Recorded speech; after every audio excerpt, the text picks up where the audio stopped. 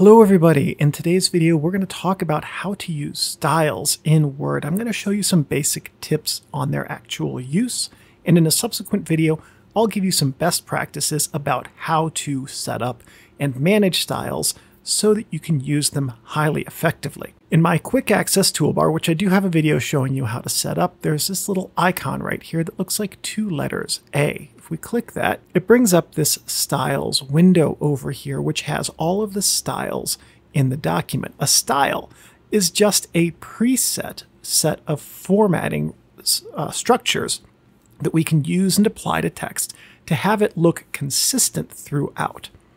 I'm going to close this window and I'm going to show you the way to get into it that you're probably going to be more familiar with. If you use the ribbon or have the tabs set up here, this is the way most people use Word. Click on the Home tab. This long window right here above the word Styles, this is the horizontal version of what we just saw on the right.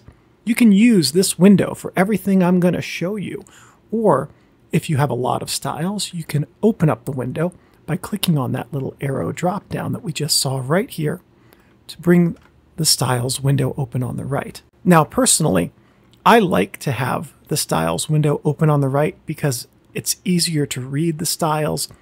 You can see a better sample of what everything's going to look like in running text, and you get more styles in this window over here on the right. But if you have a small screen like a laptop screen, especially a 14-incher, this window on the right can be a bit frustrating to use. Let's start taking a look at how to actually use these styles. One thing you might notice is that the styles I have will look different than yours, and that's because I modified almost all of the styles in the standard normal template to fit what I need them to do. The way that you apply styles is that you select a bit of text to apply the style to. So let's take a look at the actual text here. This is just placeholder lorem text. It's standard stuff. If we turn on the paragraph markers, which is this icon right here on my quick access toolbar, or if we go to the Home tab, this icon right here, we now see that there's a paragraph marker at the end of each line.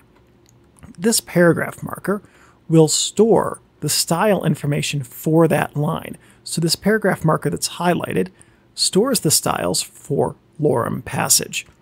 This paragraph marker that I'm highlighting right now will store the style information for this paragraph that's in quotes right here.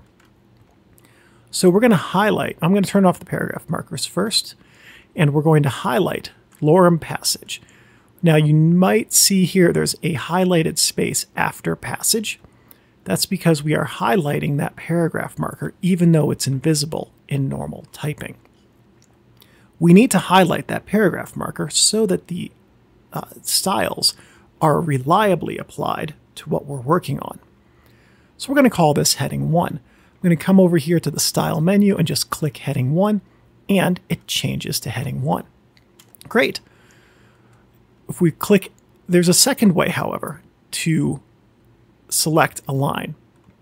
You can select the entire line just by dragging your mouse across it, which can be sometimes accidentally not perfectly reliable.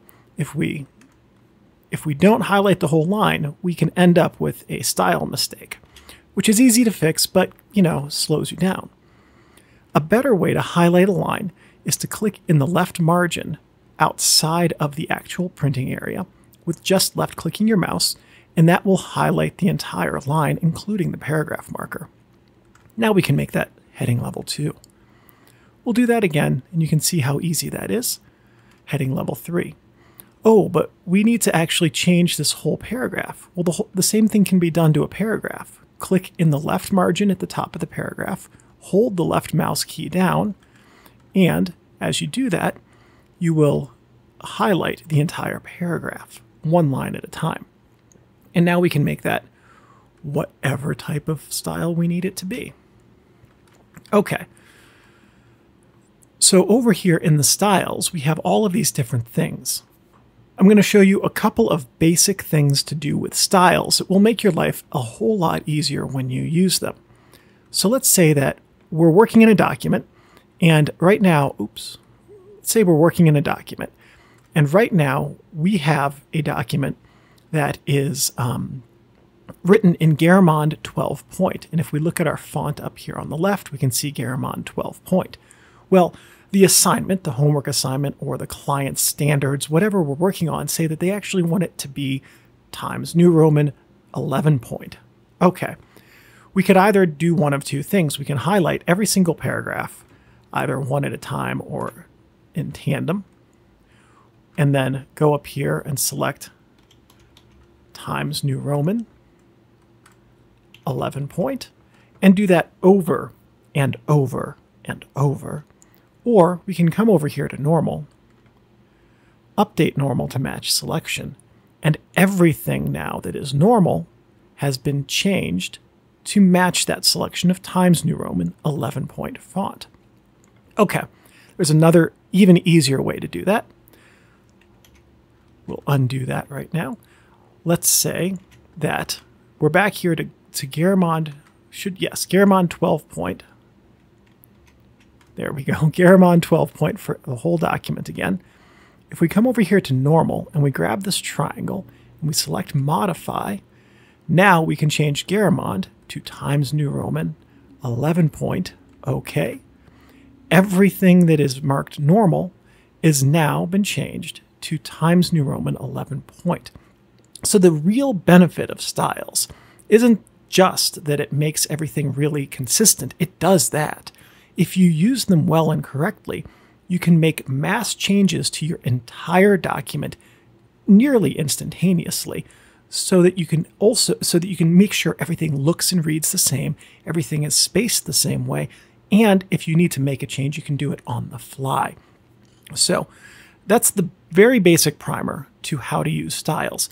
In the next video and the follow-up to this one, we're going to dive into this styles menu over here on the right, and I'm going to show you how to do different setup actions with styles and what they do and why you should do them. The styles menu right here is going to be your best friend if you do a lot of work in Microsoft Word, because it's going to make your life very, very easy. Thank you everyone for watching, and I'll see you in the next video.